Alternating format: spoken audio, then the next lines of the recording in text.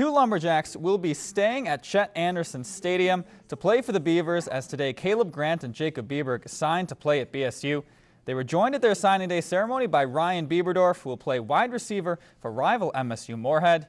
Grant will stay at running back for the Beavers, while Bieberg will make the transition from quarterback to defensive back at Bemidji State.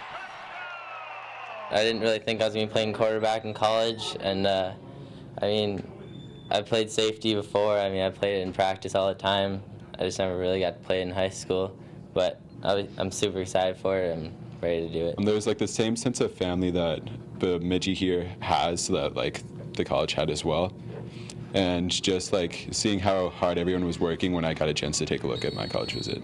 It was nice to go to all those schools and just see what everyone had to offer, but MSU was the best fit. They want to make me a better person, not just a better football player. However, it wasn't just football today, as Elise Stone signed her letter of intent to play soccer at Southwest Minnesota State. Stone says she's excited to join the Mustangs and the family atmosphere that they've created.